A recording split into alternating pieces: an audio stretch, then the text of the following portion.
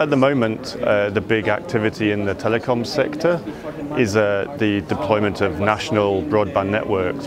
Many countries, all countries, are trying to develop their national broadband infrastructure. That needs a lot of investment. There's a lot of private investment, government investment going into those networks.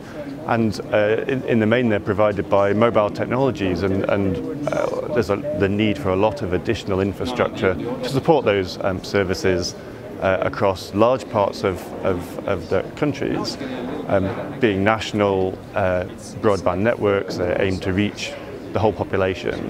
The postal sector is a national network that really also needs investment to bring it up to the needs of a digital modern society.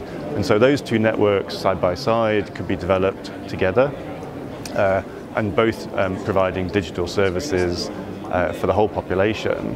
The postal network has a physical network, can provide access and be available to a large number of the people in the population across rural and urban areas. And those networks will sit alongside mobile and fibre broadband networks. And if both of those networks develop digitally together, then they can support digital government services, e-commerce and other digital services that the population will use.